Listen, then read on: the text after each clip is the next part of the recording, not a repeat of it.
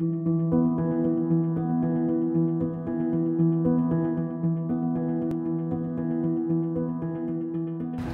really foster their need to be intrigued by things. I think when they wonder is when they learn, and the curiosity I think is important, because if they're curious about something they want to learn more.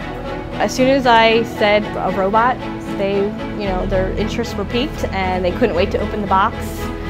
She's like, "Mom, the robots that we use in school, we hook it up on the iPad and we type stuff in and it does what we tell it to do."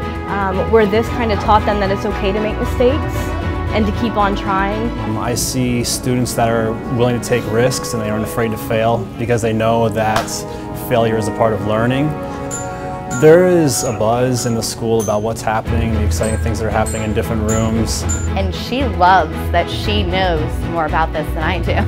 And for them to be doing something this involved in first grade is just amazing to me. As students move forward, they're going to be using technology in different ways, and after they graduate, they're going to be using technology in life. So the earlier we get them started, the better prepared they are for the world after North 11.